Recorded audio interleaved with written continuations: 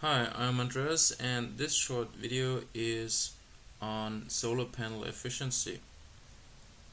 Solar cell efficiency, or energy conversion efficiency, is the ratio of the electrical output of a solar cell to the incident energy in the form of sunlight.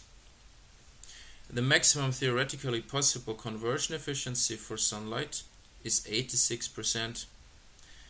The actual energy conversion efficiency of a solar panel depends on many different factors. One of the main factors is the angle at which the sunlight hits the solar panel.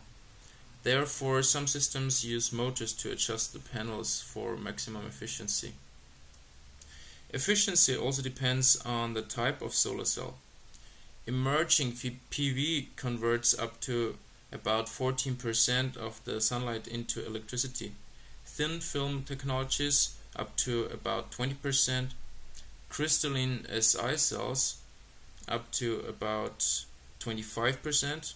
And multi-junction cells up to about 44%. The data comes from the National Renewable Energy Laboratory. It is also interesting to compare the efficiency values of solar panels and solar thermal systems. Of course, also with different solar thermal systems, individual ratios vary significantly. However, some systems might be able to convert up to 60%. You have to study the details of all candidates for your solar energy system, but keep in mind that solar thermal plants might be cheaper and more efficient than solar panels.